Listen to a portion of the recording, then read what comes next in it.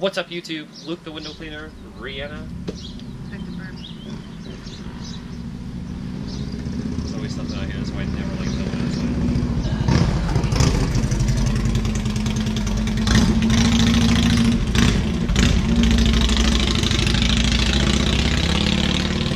Motorcycles, am I right?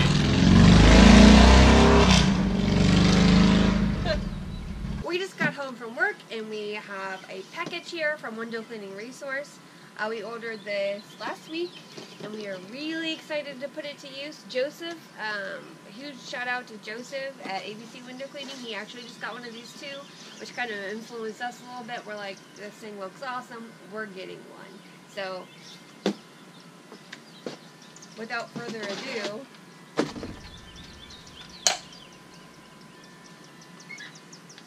is the Aztec screen washer. that was like the easiest assembly ever. You just fold the legs down. That is a pretty So whenever easy you assembly. transport it, it's going to literally be this size. That's it. So that's perfect because we have a smaller truck with a smaller bed. We have a water-fed pole now. We have ladders and, you know, everything else. And this thing is going to be awesome. Yeah. All right. Let's plug it up and see how it works. Okay, I was wrong. So, but it's still really easy to put together. The bottom, the basic. If you're not sleepy.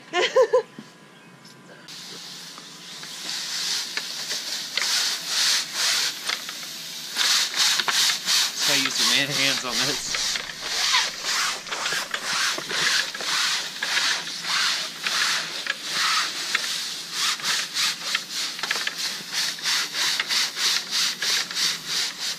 Yeah, I like that.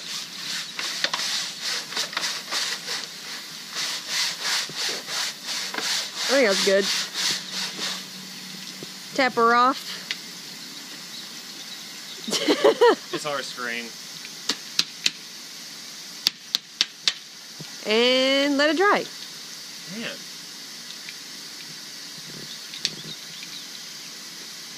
Try that out. That did a great job.